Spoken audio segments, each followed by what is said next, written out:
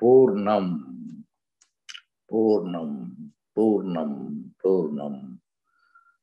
Poornam is fullness. And how Poornam will work, and I will know how it works and what secret is behind that. And I'm not going to go into that because it will take another hour for me to do that. And there is no need to do that either. All that you have to do is live the fullness. And I'm going to structure the program in a way that when you slip out of the fullness, there should be an alarm that goes, that says, hey, maybe, it's not a big technology or something that I'm going to read, although it's possible. I have to create a technology around it.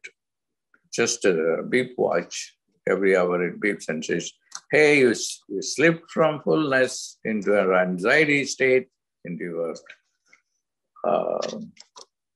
stupid thought. Then you can come back and say, Poorna, Poorna, Poorna, Poorna, Poorna, Poorna, Poorna, Poorna, Poorna, Poorna, Poorna, Poorna, Poornam, Poornam, Poornam, Poornam. Fullness is everywhere.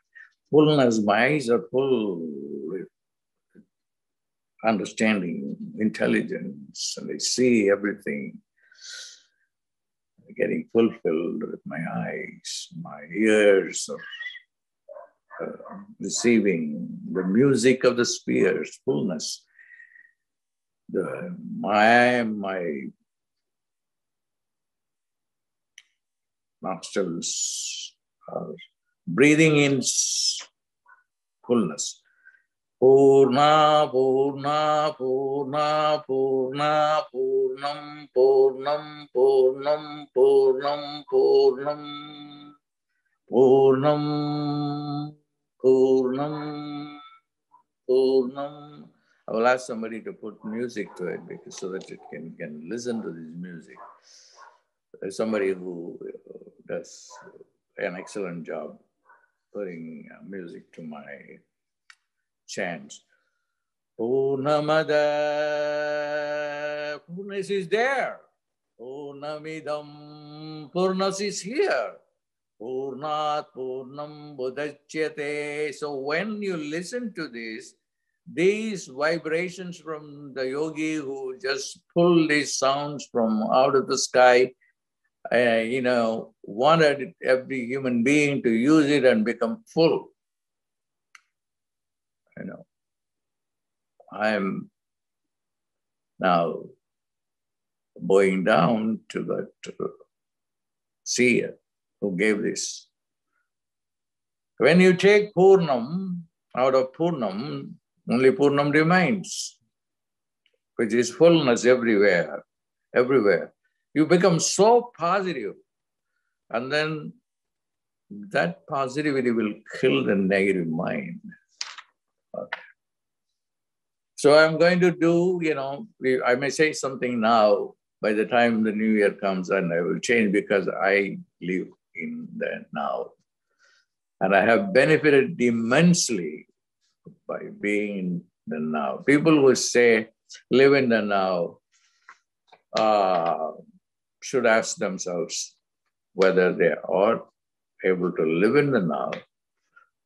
And if you had lived in the now, have you overcome your problems? Problems in the area of money, relationship, health, intelligence, and happiness, or God, or close to being God.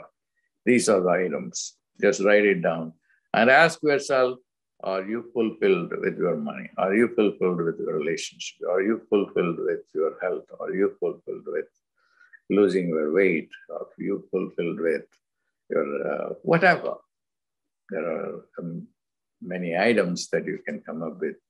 And if you haven't done that, that means you are not lived. And now. And then now is the emptiness according to the Buddha. According to me, I won't call it emptiness. I would call Poornam.